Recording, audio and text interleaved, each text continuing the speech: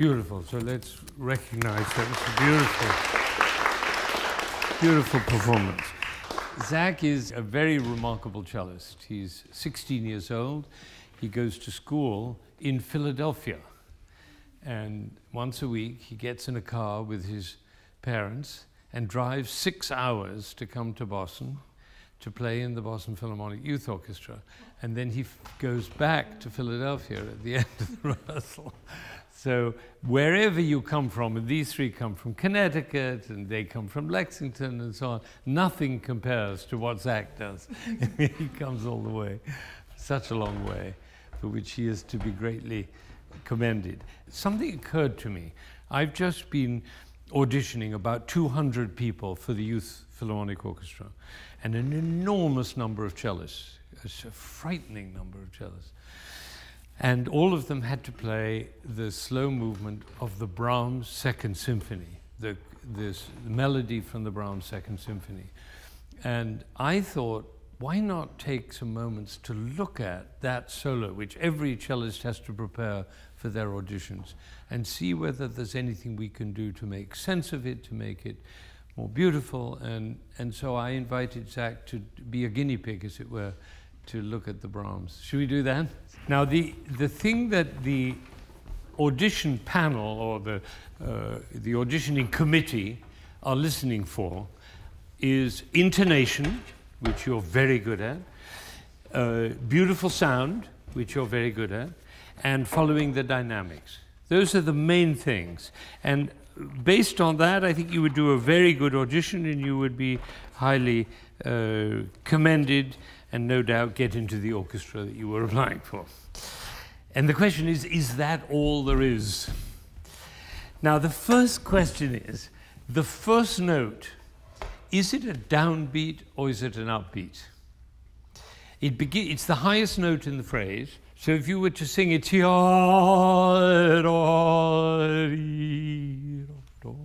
right? It sounds as though it's a downbeat, in which case it would be 1, 2, 3, 4, 1, 2, 3, 4. But that's not what Brahms wrote. What he wrote was tired, because the F sharp is on the upbeat of the previous bar. So how are you going to suggest that? You have a bowing, which you inherited from the score, which is which makes the third note the heavier one. And I heard it maybe 30 times over the last days, and everybody went but that's not what Brahms wrote, right? So the first question is, do you have to follow the bowings that somebody put into your part? The answer is no. All right, so now what bowing should we do in order to get tired?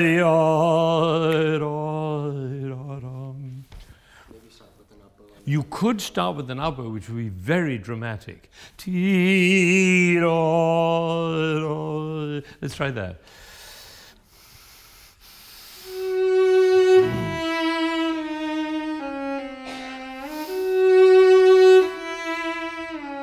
Now, Brahms wrote a slur over the whole thing. So at the moment what we're hearing is da, da, and that sounds too separate. So one thing you could do with an orchestra is have everybody do a different bowing. And in the old days, they used to do that. They didn't worry about bowings. And how do we know that? Because in those days, the parts from which they play, which exist still, have no bowings in them. Isn't that interesting? All the modern parts have bowings, but in Beethoven's time, there's not a single bowing. Isn't that interesting? So everybody did whatever they felt like. So you could create the illusion of making it one bow by playing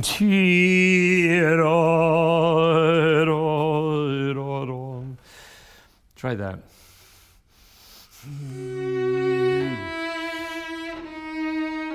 Right. When I was a cello teacher many years ago, I had a student who was 8.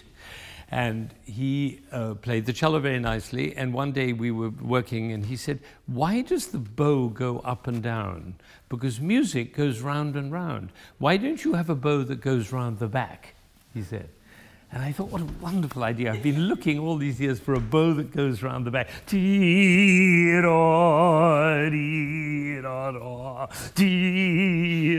So could you create that illusion? And I don't care what bow you use.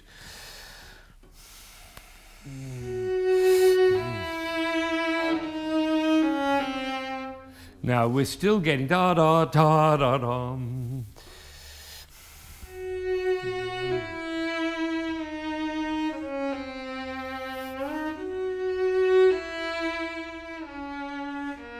Good. But it was pretty good. And when you have a whole lot of cellos, we could probably make it even more legato.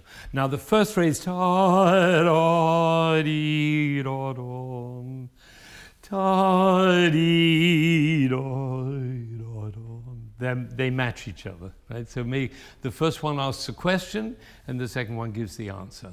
2, 3.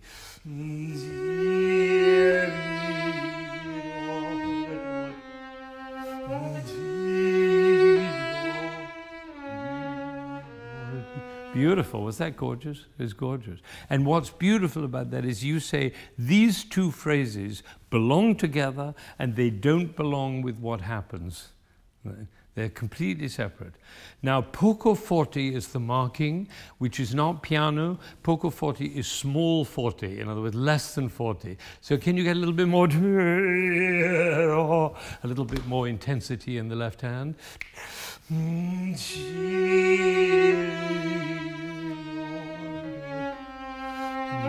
One thing I wouldn't do is da da da da da, because that's an end, isn't it? Da dee dee da da. Left hand.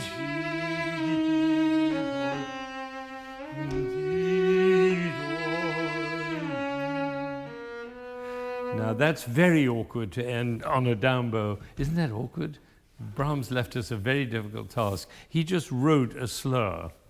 So I wonder whether we shouldn't go back to dee-da-dee-da-da.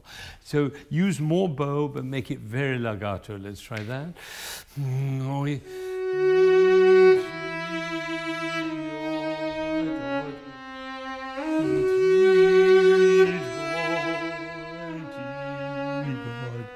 Good. The only thing I would disagree with is the glissando you make between the two phrases. Da, da, da, da, da. Ta, a breath, take a breath, and ta, dee, da, da, da. 2, 3.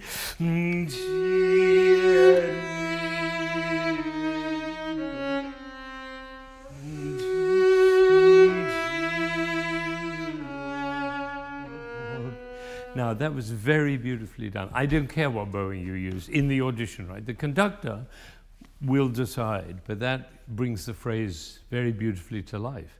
Now, ta-da-dee, go from there.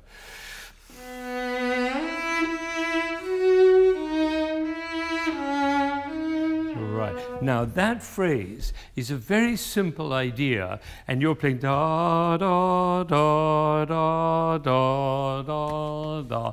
Nobody wrote music like that, right? So da da dee da dee da dee da dee da da dee da.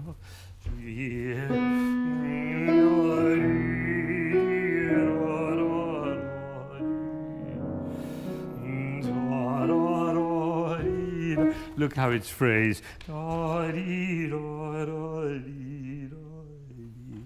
One line. Just try that.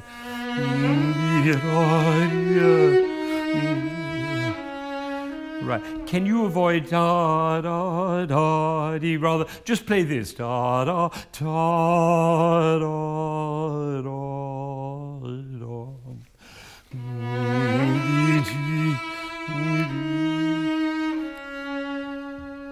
Beautiful. Do it again. 3. And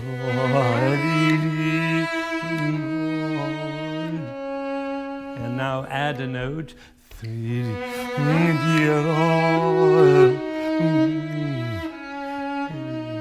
Good. You did that slightly slower than when you did. Try it.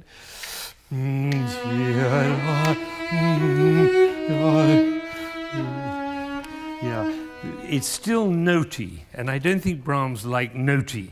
He liked line.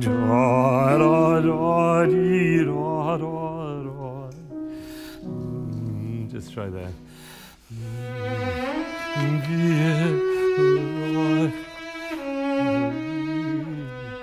Good. Now that phrase ends, right, completely. And now so do from there, right?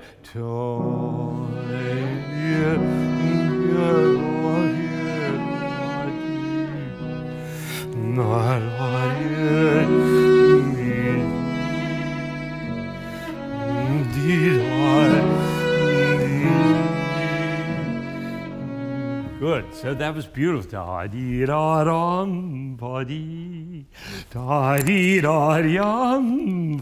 that beautiful? It's like an arabesque in dancing. Just do it from there. Yeah, that's a little stuck. Look, it's all in one slur. It goes to F, to E. Now, what we may discover is that it's a little too slow because he marks it adagio ma non troppo. Right? So I think he may want it a little faster. Just do it. Beautiful. And then it goes. Aha, now we're talking. Now it's taken flight, okay? We call that one buttock playing. Try once again. And can I suggest you use the rest?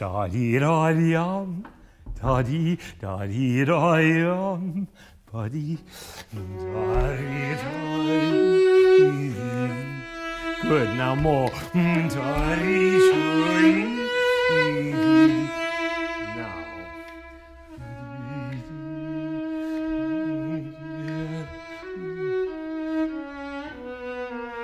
Now wait, that phrase ends,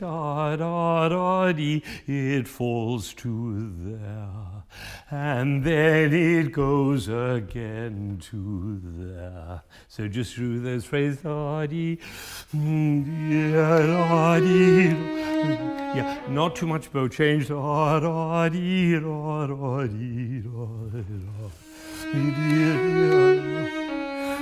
Right, because look, bless Brahms, he writes a slur all the way to there, and then another bow goes there, right?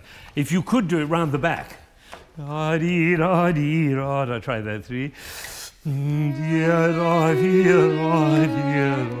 Good. And we finish. Now, more.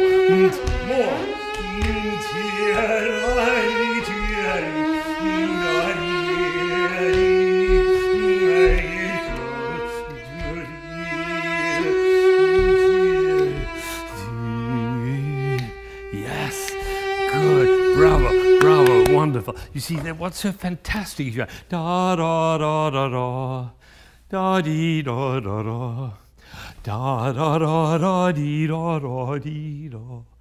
Pa pa da dim pa bi da dee da dee pa bi da dee da dee da da dee da ba dee dee da da dee da da. Now ta dee da dee da da. Now it doesn't stop. It goes and goes and goes because every phrase has been ending, and now suddenly this last one takes flight. So should we try that? Da dee da dee.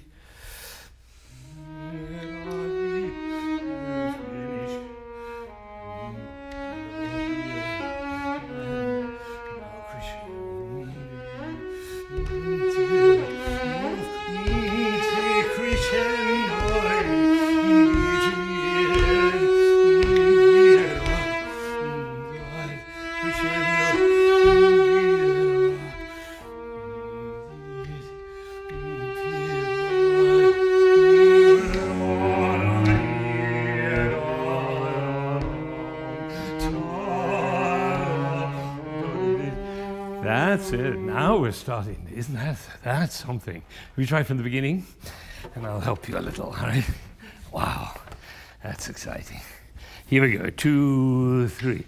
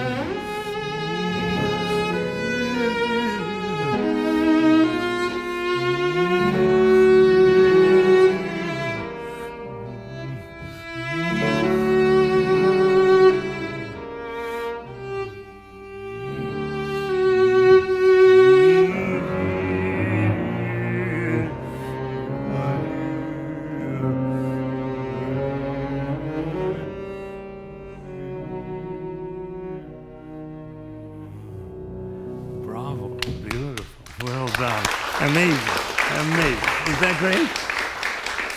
Now, I've heard maybe 30 performances of that in the last few weeks, and none of them played like that. Because they were focused on the sound, on the intonation, on the rhythm, and on the dynamics. Those are very, very important things. But that's just the beginning. That's only the beginning. Those are the elements. But the music is something completely different. For that, we have to know which notes belong to which. This is the crucial thing in music. You have to know which note belongs to what. What belongs to what? I'll tell you a very funny story. When I was little, we used to sing Christmas carols. Do you know the Christmas carol, Good King Wenceslas? You remember that one? Well, I thought that this was a song about a king called Wenceslas. Good King Wenceslas. And the last time he looked out was on the Feast of Stephen. The window was very high, I imagined, and he had to go down in the basement and to get the ladder to climb up. And the last time he made this big effort was on the Feast of St. Stephen. So I thought it was Good King Wenceslas, last look out. But actually the name of the gentleman was Good King Wenceslas. And he looked out every day. Perfectly normal thing. So what really matters is, where does "las" belong? Is it Good King Wenceslas, or is it Good King Wenceslas last looked out? You get that? So the question, what belongs to what, is one of the essential questions that a musician has to ask about every single note. Now that first note, virtually everybody thinks that it's a downbeat. Or they bow it da, da, da, da, da, with 2 upbows. But that doesn't work, because Brahms was fascinated by ambiguity. He took the highest note and made it an upbeat. He took the highest note, the strongest note, and made it the weakest beat in the bar, which creates a tension, which you have to bring out in the music. Right? Then when he's da, da, dee, da, da, that B sharp has to be resolved. Da, dee, da, da, dee. And you can take as much time as you want there. Now, da, da, da, dee, da, dee, da, dee, da. And the less da, da, da, da, da, because nobody's interested in the individual note. They're interested da, da, da, da, dee, da. So da, dee, da, one buttock, da, dee, da, dee, finish. And now to F, to there. And now it goes to there. And now something completely different.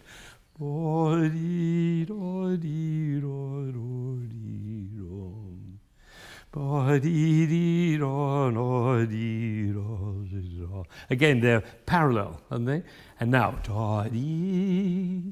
Ta-dee, and now it goes. Dee-da-da-dee, ta-dee-da, ta-dee, and it wants to urge itself forward, and finally it reaches its goal. All right, so should we try from the beginning? Here we go.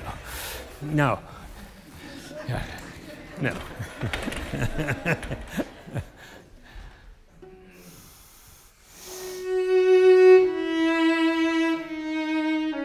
Yeah, very interesting. Do you notice the bowing? He does a different bow on every side. I don't care what bowing you do. What I care is that you feel the tragedy of heavy, heavy. In other words, the upbeat is a heavy beat. I would do slur them. Yes.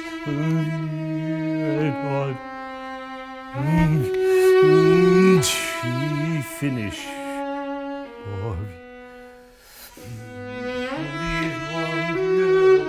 Yeah. Can you get over da da da? That always dies there.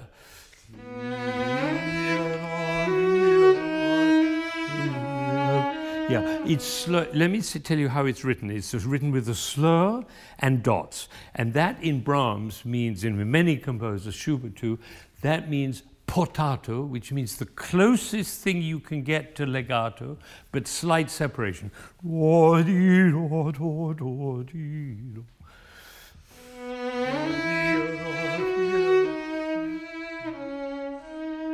Good. If you can make ta-dee, that's heavy. Heavy, da-dee, then it's light. Da-dee, da-dee, da-dee.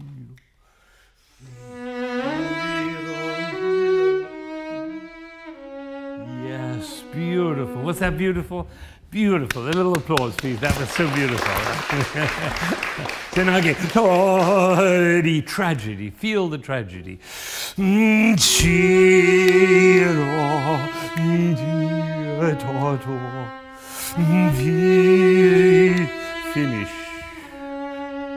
Oh, now floating.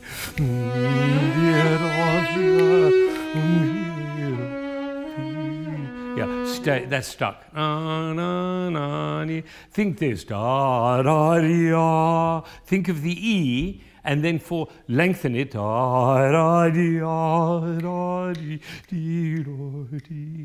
If you lengthen the E, it'll make it feel like a heavy beat. You can make a beat, an impulse, two ways, either by making more sound or by making more length. And the Germans call that an agogic accent. Agogic accent means by lengthening the note, you say, this is the main beat, and now I'm going to fall away. From there, second theme. No, you're absolutely even.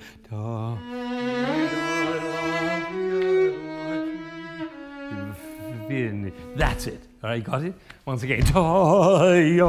Heartbroken.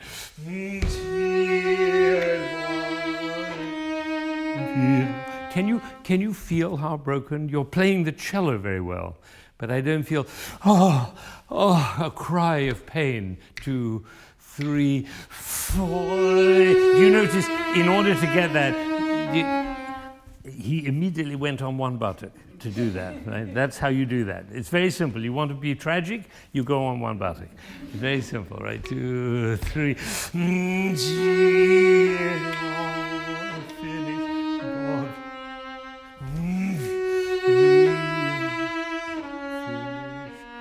Now you're going to float. Beautiful. It goes to now more. I want to say, this lady, she went, yes, like that. She went, yes. It was great, because it was so beautiful, so beautiful. Bravo, bravo, bravo. Do once again from da dee da da da dee. I do da dee da dee da dee.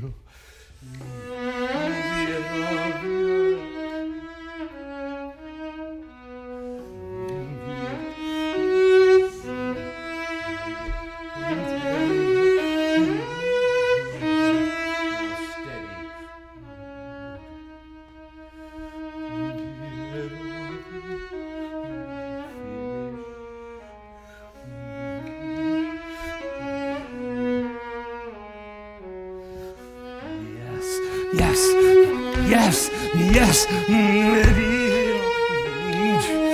Now move it.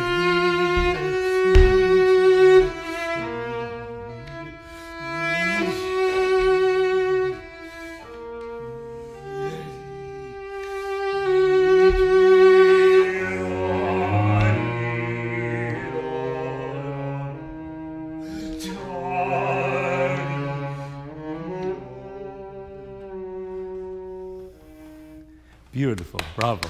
Bravo. Now, here's an interesting question. Here's a very interesting question. If you played that way in a traditional audition, what would the jury say? They'd say, but that's not the way it's usually played. You shouldn't do that. It's too musical. It's too interesting. It's too exciting. We don't want that. We just want intonation, good sound, rhythm, and dynamics. That's all we want. Everything else is useless.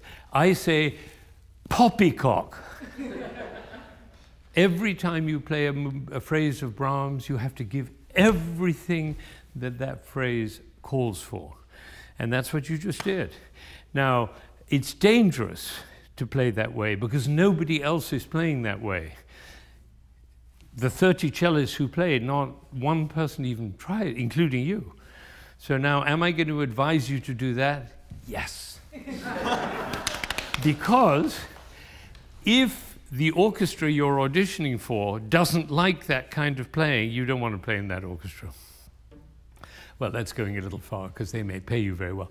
But, but it's a dilemma because the way that these pieces are played traditionally is not the way I think that Brahms indicated it to be played. Isn't that exciting? So now what are you going to do next time you're going to play that phrase? Play it with heartbreak. Play with heartbreak and with love and with arabesque and with all these different moods. It's amazing. It's one of the greatest themes ever written. Beautiful. Well done. Thank you.